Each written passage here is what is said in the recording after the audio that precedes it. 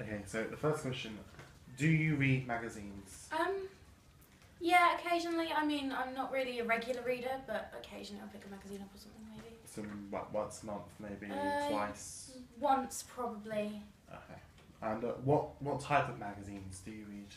I tend to pick up my dad's motorcycle ones, occasional car one. I'm not really a girly girl, so. Okay. Would you purchase a horror magazine? Yeah, I mean, it would have to be my sort of style of horror because. What would that be? Not the stuff that's just made just for pure scare. I like it to have a bit of a story to it and some actual meaning behind it. Okay. Do you watch horror films? Yeah, sometimes. How regularly? Like often, fairly often? Maybe once, twice a month? Might watch one once a week, something like that. Okay.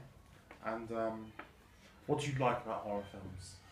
I like the way that they evoke emotion, because I find some films, although they're really good and I'm like, oh my god, that was amazing, I don't feel much emotion, whereas they tend to bring out emotions that you don't normally feel with films, if that makes sense. Yeah, okay. Are there any film trailers, be it horror or not, that have really stood out to you and make you want to go see the film? The Martian was amazing. My dad recommended the book to me, and then I saw the trailer and it was just like, yeah, I definitely need to go see that now. So what was it about the trailer that really... It was just, it told you about the film from the voice of the character, and it showed you scenes from the film, but they weren't all massive action moments that were obviously meant to be the best bits of the film. Some of them were just more sort of what he was doing, and it made it a much better trailer. So it was almost like a sense of real life. And yeah, it wasn't just over the top. What do you think makes a good horror film? So if someone said to you, what would be in your perfect ideal horror film, what would you put in there? What makes it good? I like a storyline, and I like the characters to have meaning.